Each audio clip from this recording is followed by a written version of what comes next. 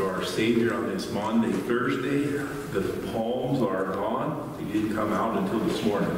We waited a few days to take them out and put them where they needed to go.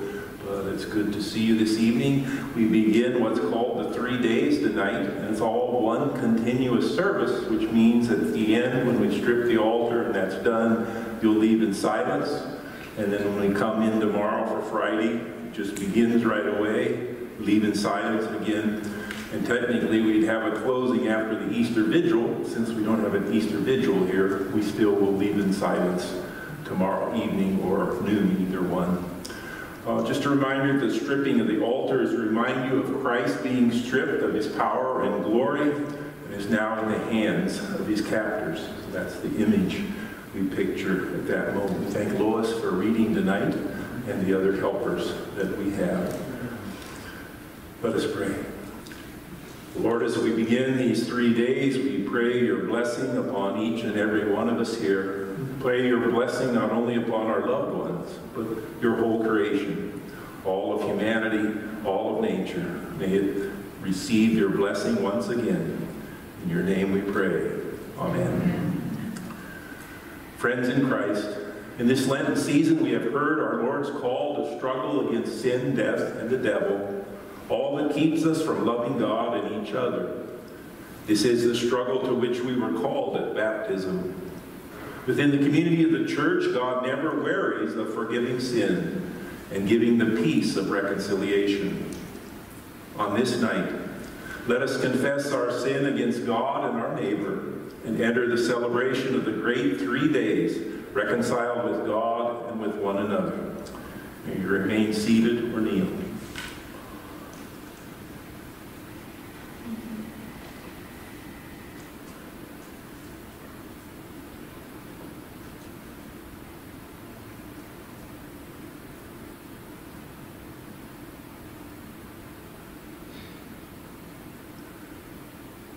Most merciful God, we confess that we are captive to sin and cannot free ourselves. We have sinned against you in thought, word, and deed, by what we have done and by what we have left undone. We have not loved you with our whole heart. We have not loved our neighbors as ourselves. For the sake of your Son, Jesus Christ, have mercy on us. Forgive us, renew us, and lead us, so that we may delight in your will and walk in your ways, to the glory of your holy name. Amen. God, who is rich in mercy, loved us even when we were dead in sin, and made us alive together with Christ. By grace you have been saved. In the name of Jesus Christ, your sins are forgiven. Almighty God, strengthen you with power through the Holy Spirit, that Christ may live in your hearts through faith. Amen. Remain seated for Lamb of God, pure and sinless.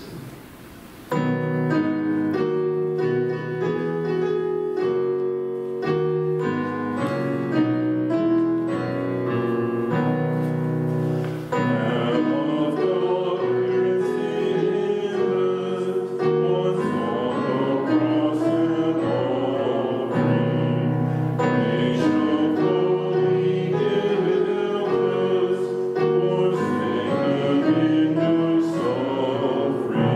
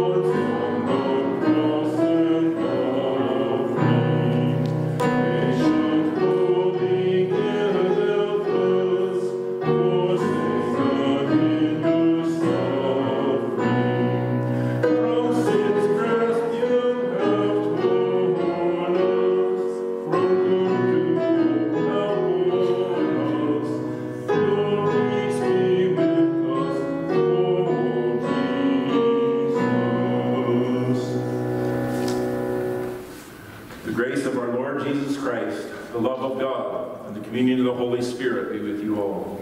And also with you. We pray together. Eternal God, in the sharing of a meal, your Son established a new covenant for all people. And in the washing of feet, he showed us the dignity of service. Grant that by the power of your Holy Spirit, these signs of our life and faith may speak again to our hearts, feed our spirits, and refresh our bodies. Through Jesus Christ, our Savior and Lord, who lives and reigns with you in the Holy Spirit, one God, now and forever. Amen. Continue with the lessons.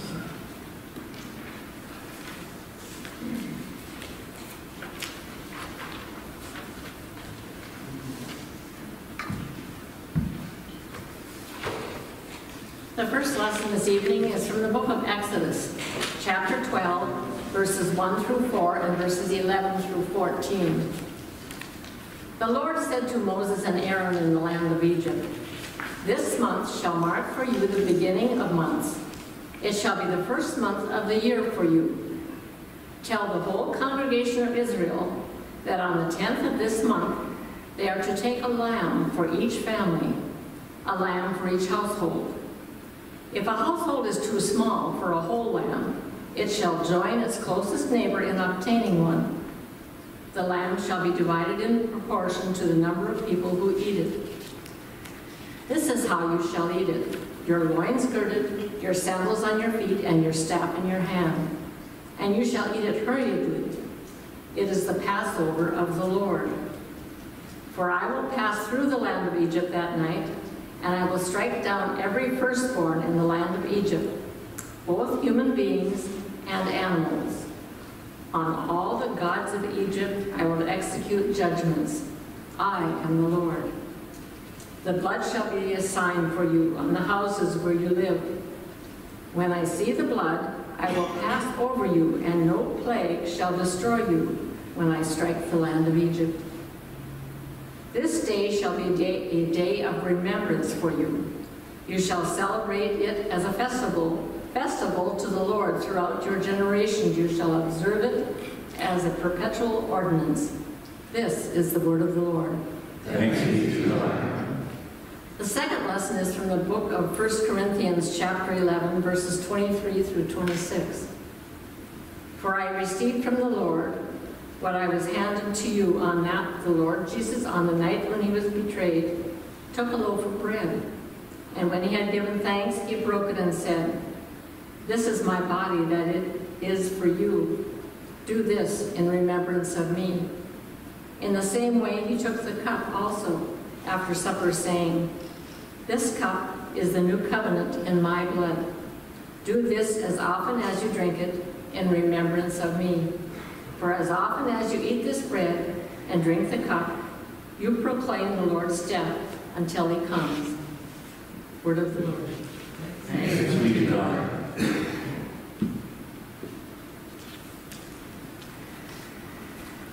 We rise for the gospel acclamation.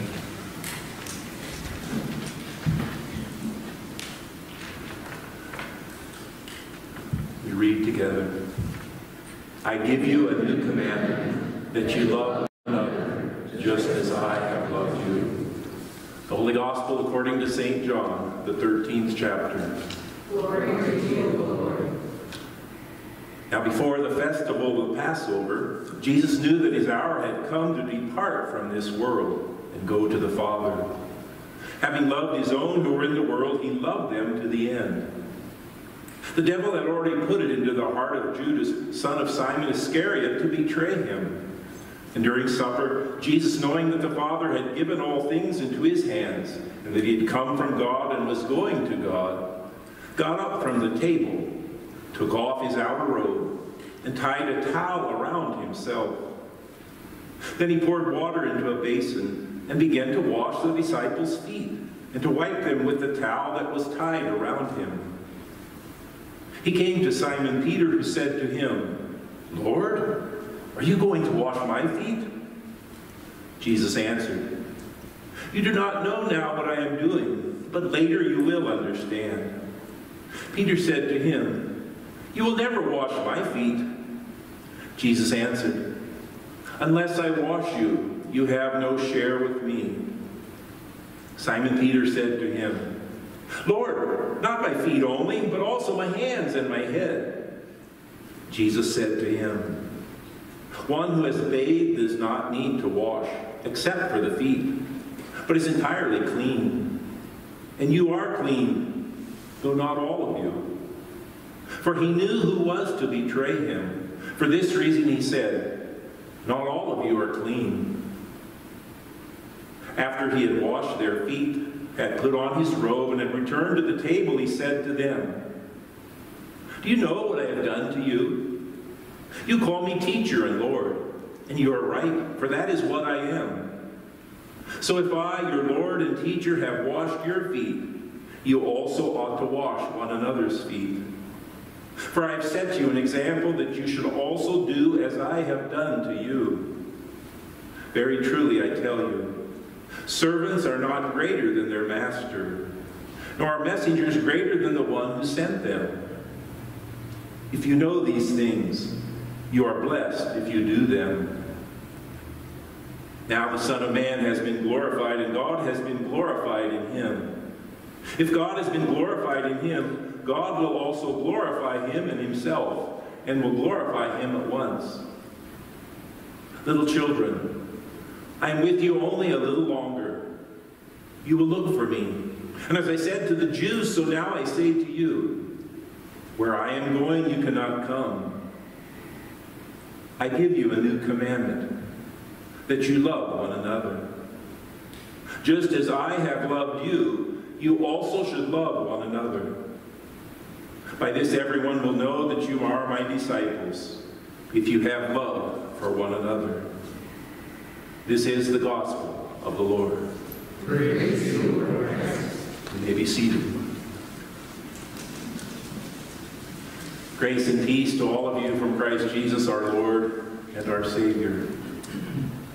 Tonight we have gathered to celebrate the 3 days, the Triduum of Jesus' death and resurrection.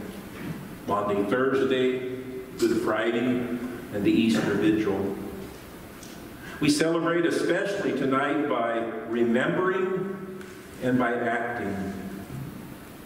First, we remember the original Passover in the Old Testament lesson, the Israelites' deliverance from slavery in Egypt. This deliverance came through God's intervention.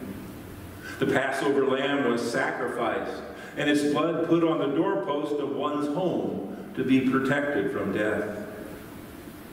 This remembrance of Passover is still celebrated today by the Jewish community to be reminded of their greatest liberation from slavery and their exodus from Egypt to the Holy Land. And it just so happens that the Jewish Passover falls on this Saturday, the day before our Easter this year.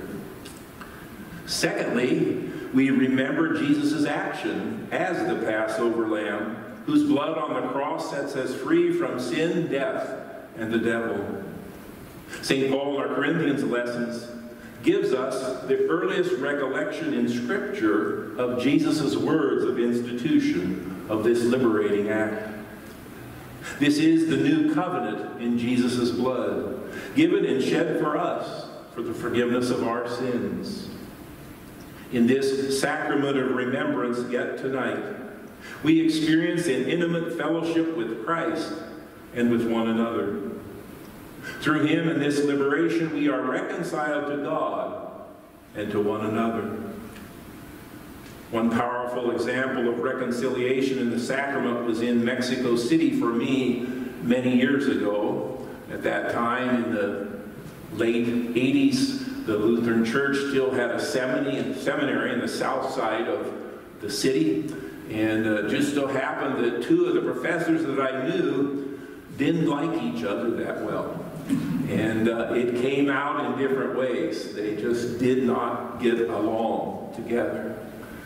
And on this particular Maundy Thursday night, they came to worship at the bilingual congregation. And when we got to the sharing of the peace during right before communion, I can still remember one of the professors. I was at the front, and one professor was sitting in the front row, and the other was a few rows over here. And we got up, peace of the Lord be with you and also with you. This professor came over and he got next to the other professor. He called out his name. I just happened to be standing there seeing it. He called out his name. He said his name, I know I've said a lot of bad things about you, etc., but I want us to turn over a new leaf and have a new start. Will you forgive me? And of course I'm moving along, so I didn't get to see exactly what happened at that point. But I want to believe that the second professor did forgive him and move on. This theme of remembering was one focus for tonight. But the central focus of Maundy Thursday is what the name suggests. Maundy is Latin for mandatum, meaning command. On this night, Jesus gives a new command to love one another as he has loved us, most exemplified in the washing of the disciples' feet. It echoes the lesson from Philippians that we heard on Sunday from Paul's Christ hymn. Though Jesus was in the form of God, he did not exploit it, but emptied himself, taking on the form of a servant. Jesus performs the work of a slave, washing his disciples' feet, then urging us to follow suit, to do feet, as Dr. Harry Wendt describes our servanthood. I don't think we identify so much anymore a servant as one who washes feet. More relevant examples of servants might include farm workers in the United States, undocumented persons who do the labor that U.S. citizens refuse to do. Other significant examples of servanthood would include caregivers, those who look out for others who can't take complete care of themselves. That might be family members, especially children with their elderly parents, or spouses with their ailing counterparts.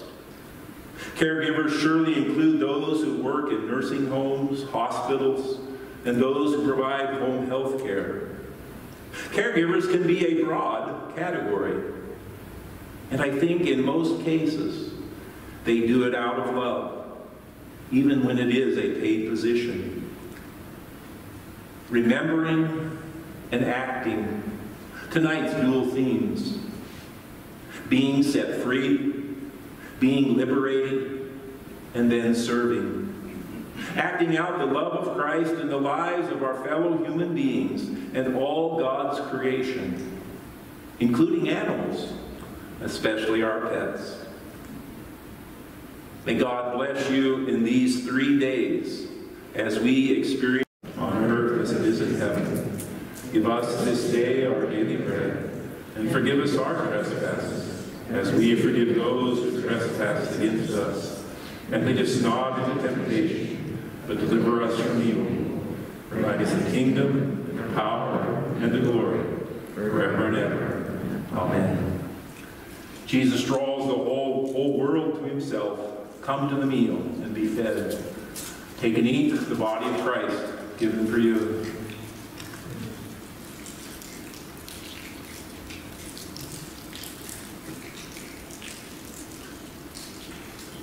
Take and drink the blood of Jesus shed for you.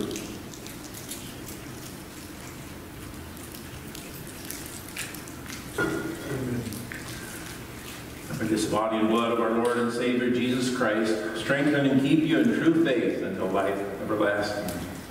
We pray together the prayer after communion.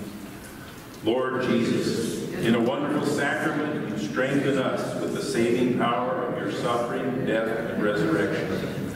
May this sacrament of your body and blood so work in us that the fruits of your redemption will show forth in the way we live. For you live and reign with the Father and the Holy Spirit, one God, now and forever. Amen. You may be seated as we continue with the stripping of the altar.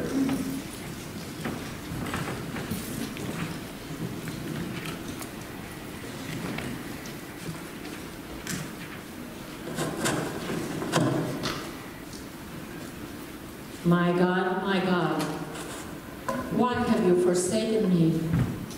Why are you so far from saving me, so far from my cries of anguish? My God, I cry out by day, but you do not answer. By night, but I find no rest. Yet you are enthroned as the Holy One. You are the one Israel praises. In you our ancestors put their trust. They trusted, and you delivered them. To you they cried out and were saved. In you they trusted and were not put to shame.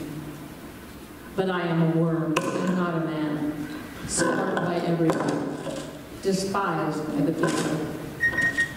All who see me mock me. They hurl insults, shaking their heads. He trusts in the Lord, they say. Let the Lord rescue him. Yet you brought me out of the womb. You made me trust in you, even at my mother's breast. From birth I was cast on you. From my mother's womb you have been my God. Do not be far from me, for trouble is near, and there is no one to help. Many bulls surround me, strong bulls of Bashan encircle me, roaring lions that tear their prey, open their mouths wide against me. I am poured out like water, and all my bones are out of joint. My heart has turned to wax.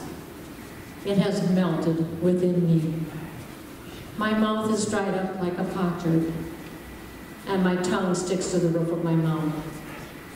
You lay me in the dust of death. Dogs surround me. A pack of villains encircles me. They pierce my hands and my feet. All my bones are on display. People stare and gloat over me. They divide my clothes among them and cast lots for my garments. But you, Lord, do not be far from me. You are my strength. Come quickly to help me. Deliver me from the sword, my precious life from the power of the dogs. Rescue me from the mouth of the lions. Save me from the horns of the wild oxen. I will declare your name to my people. In the assembly, I will praise you. You who fear the Lord, praise him. All you descendants of Jacob, honor him. Revere him, all you descendants of Israel. For he has not despised or scorned the suffering of the afflicted one. He has not hidden his face from him, but has listened to his cry for help. From you comes the theme of my praise in the great assembly. Before those who fear you, I will fulfill my vows. The poor will eat and be satisfied. Those who seek the Lord will praise him. May your hearts live forever. All the ends of the earth will remember and turn to the Lord, and all the families of the nations will bow down before him. For dominion belongs to the Lord, and he rules over the nations. All the rich of the earth will feast and worship. All who go down to the dust will kneel before him. Those who cannot keep themselves alive. Posterity will serve him. Future generations will be told about the Lord. They will proclaim his righteousness, declaring to a people yet unborn, he has done it.